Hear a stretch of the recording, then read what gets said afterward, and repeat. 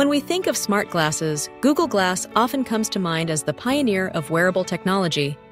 However, the story of smart eyewear begins even earlier, with Sony quietly making strides in the field nearly a decade before Google's bold entry. In the early 2000s, Sony was already exploring the possibilities of augmented reality and wearable displays. Their innovations ranged from head-mounted displays to advanced prototypes that could overlay information onto the real world, all while maintaining a sleek and unobtrusive design. Sony's early vision centered on creating devices that would seamlessly integrate digital content into everyday life.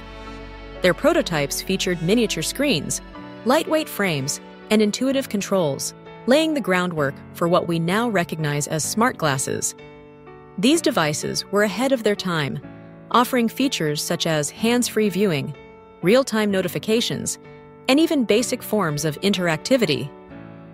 Sony's engineers imagined a future where users could access important information, navigate unfamiliar places, and enhance their entertainment experiences, all through a discrete pair of glasses. Despite the technological promise, Sony's smart glasses remained largely in the realm of concept and niche applications.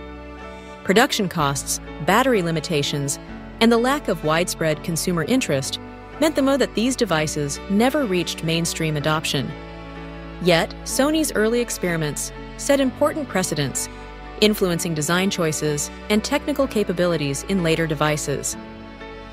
When Google Glass launched in 2013, it captured the public's imagination and sparked global conversations about the future of wearable tech.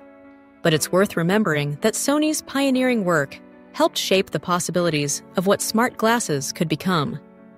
Today, as augmented reality eyewear continues to evolve, the legacy of Sony's innovation lives on, reminding us that the future is often built on the quiet breakthroughs of the past.